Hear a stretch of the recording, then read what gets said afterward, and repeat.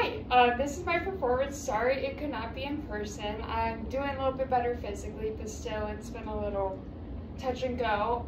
If at any point I just like get ready to look like I'm sitting down or something like that, this has been a thing. And this is kind of the reason why I decided not to perform in person and all that. And I'm sorry if maybe it seems like I'm losing my words or whatever. Neurologically, weird things have been happening or whatever, and it of course has been affecting my brain and all that. So anyways though, I am going to present to the best of my ability through the camera, and yeah, so anyways, this is me. I know it doesn't really look like me, but it's me. It's me. It's gonna get the point across. So, the reason why I am up on the board, well, it's kind of how I felt at Thanksgiving. I feel like that anytime I go to anything on my mom's side of the family. So, I guess for context, what you're gonna need to know is that there is me and my sibling, which my mom had, and then my mom has an older brother who has 3 kids, and then my mom has a younger sister that had 3 kids also. So I, right here, am the oldest. And with that came a lot of interesting things, and especially now that I am 22, you know, whenever you go to Thanksgiving, you're dealing with you as a 22-year-old, but one of the youngest being 12 years old. There's a lot you realize just in general about family in general that you maybe didn't realize before. So, in my house growing up, both my parents were very liberal. I think liberal is just a nicer way of putting it. Basically, my dad, I would say, is more like an anarchist. So, with that growing up, I remember, well, she would be so mad seeing me right now drawing him in blue and my mom in pink, but this is getting the point across.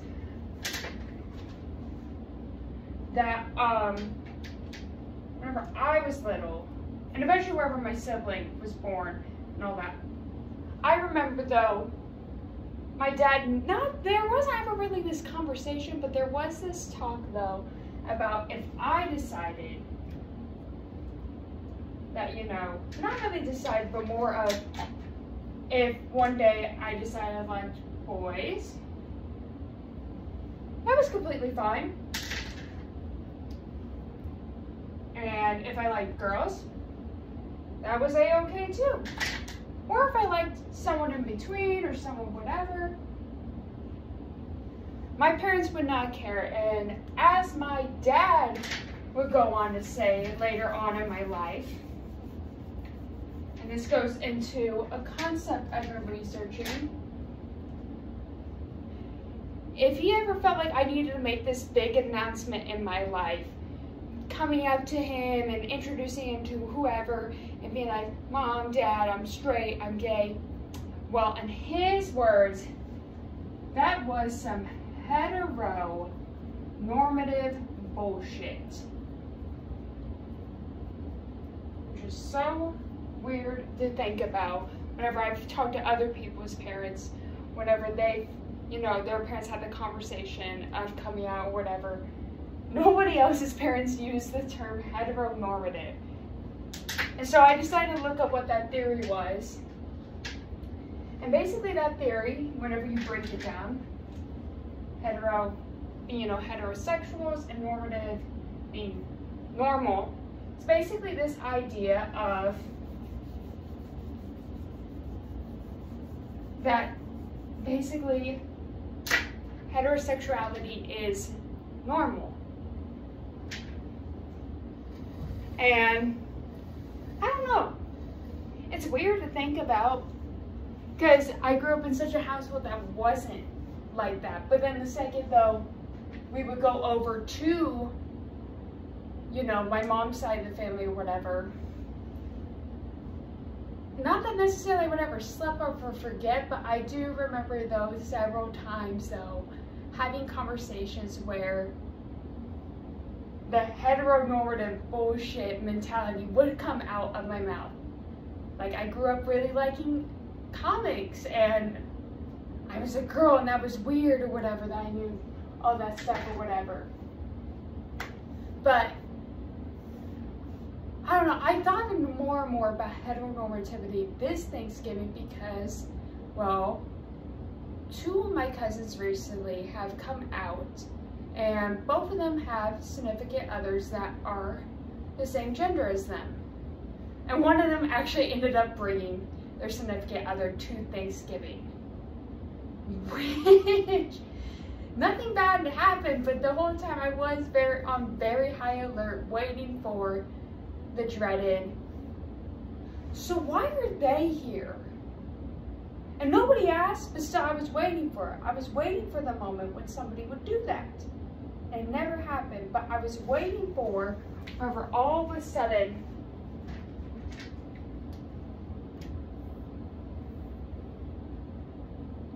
this door would be forced open to reveal someone's secret. I assumed it would somehow lead to my secret or whatever. My secret being I'm gay, but again, some people in my life do know I'm gay, and like my parents I think have always just assumed that, but again, heteronormative bullshit. I never came out of the closet, which was another theory I've been researching about, because it does have a lot of controversy in general in the world. A lot of people don't feel like it should be this production, or some people feel like you do need to come out in order to be valid or things like that. It's a very controversial idea. But at Thanksgiving, as I was sitting there watching my cousin talking to her significant other, and everybody just very much was like, and that's just her friend. They're just really good friends. And everybody, Ariel, why don't you bring one of your good friends Thanksgiving? You can totally do that.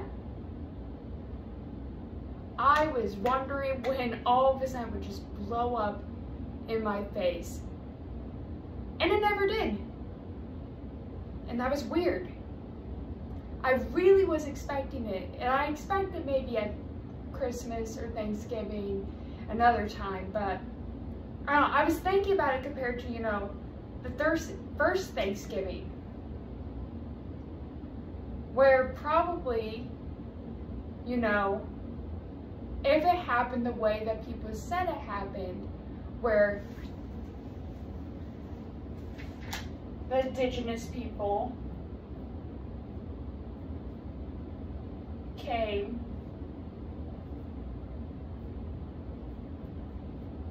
to hang out with the pilgrims. Oh yeah, that's totally a pilgrim hat for sure. Probably somebody on either one expected, though, for something bad to happen eventually, right? Not that anybody expected, you know, all of a sudden to be like, oh no, they're gonna figure out that Cousin Jerry is a homo, but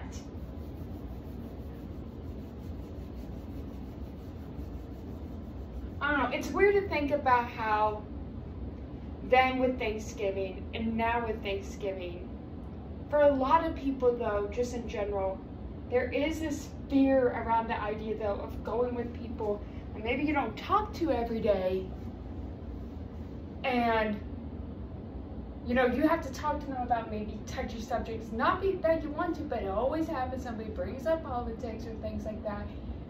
There definitely had to be some politics brought up at the first Thanksgiving, right? There was probably some dude just sitting there being like,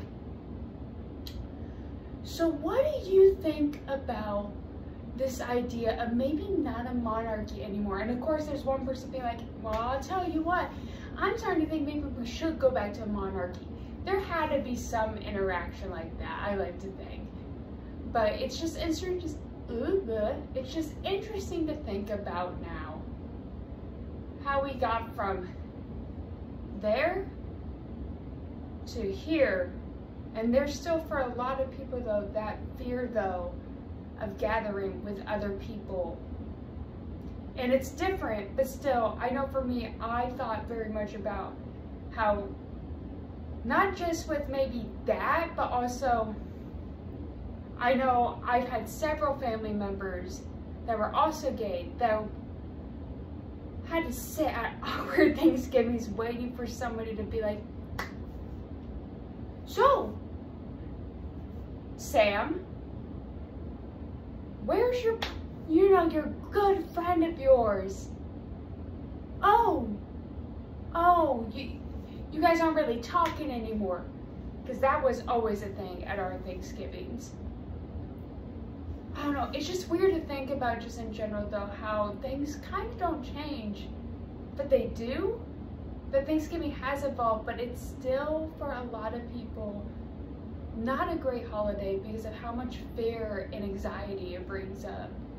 And that is kind of reassuring in a way, to know that maybe other people feel that way, but I don't know, I'm still kind of on board with the idea that I should not go to Thanksgiving next year, because who knows.